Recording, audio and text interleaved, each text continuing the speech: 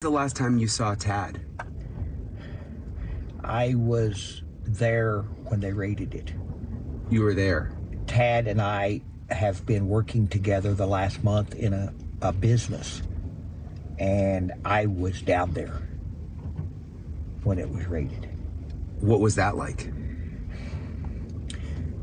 Being with a military past in Vietnam, it brought back some really bad memories.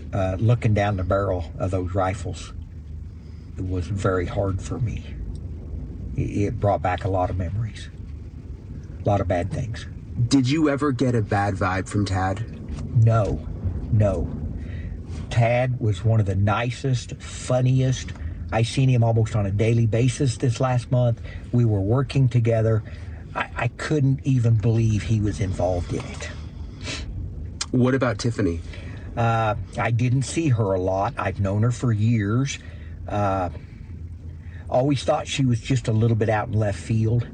But again, just never believed that they would do this kind of thing. According to the affidavit, they were involved in this group, God's Misfits. Yes. What do you know about that? Never even heard of it until this come up. Knew zero, nothing about it. And what have you learned? To me, and what I've heard, and I can't say this for fact, what I've heard, it's kind of like a cult. A lot of cults use God as their background to justify what they're doing.